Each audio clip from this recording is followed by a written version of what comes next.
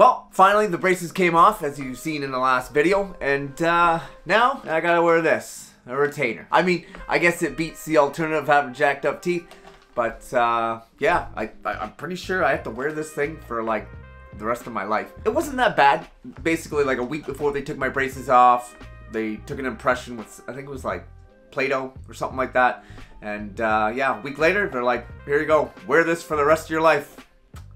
Alright, thanks. First thing that I noticed after getting my braces off and getting a retainer, and I don't know what this has to do with the retainer, but it definitely has to do with getting the braces off. I swear to God, I have a lisp. Especially when I say lisp. But again, could be worse. Hopefully that goes away over time. I guess we'll see. Yeah, as far as the retainer, mine is just the top. I mean, I don't know if that's the same for everybody. Probably not. But I don't know if you see that on camera. Mine's got I got a missing tooth right up here, so there's a missing spot, so I have to be careful when I'm putting it in. I put it from the right side to the left side. I think typically most people just kind of, you know, like stick it in there, jam it up, good to go. Now your first day or two, it's gonna kind of be tight. It's gonna be a little uncomfortable, but as long as you wear it every night, or in some cases actually, as long as you wear it I think my daughter had to wear hers like every day for like a week or two or something like that. I guess everybody's different, but yeah, I've noticed now that I've worn it a couple times, it's actually pretty comfortable. As far as fit goes, they fit tight. Now, as far as cleaning goes, it's pretty simple. You take your toothbrush, you take your retainer, put a little toothpaste in there, and you just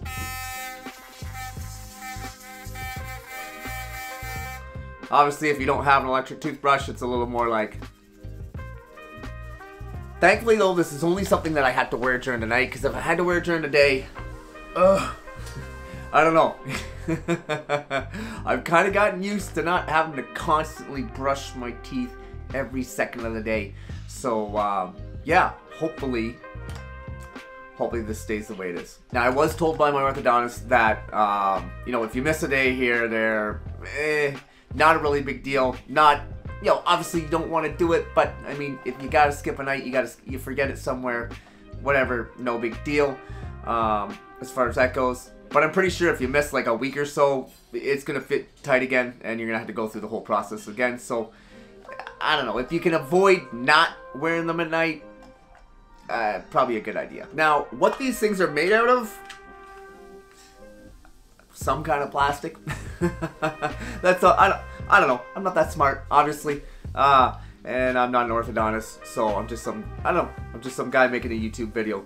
But they did tell me if I broke this, let them know right away. They would replace it happily for $250. I think that was the price. So yeah, I'm a little careful right now just because, you know, I am new to it, but I'm sure once I get comfortable, I'll just pop them in and forget about it and not even worry about it. Like with most brand new things, you know, that's the thing that's gonna get wrecked, not your 20-year-old thing. Your brand new thing is the one thing that's gonna break. I don't know, somebody's law. Murphy, John, Jack, I don't know.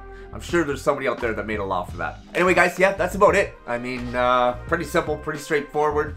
You know, like anything, you know, getting something in the middle of your life, sucks just a little bit more. But the great thing is, you don't have to wear it as long because you're not going to be around as long. So there's an upside there. Anyway, if you like this video, hit that like button. If you're not subscribed already, why not? It's free. And we'll see you in the next video.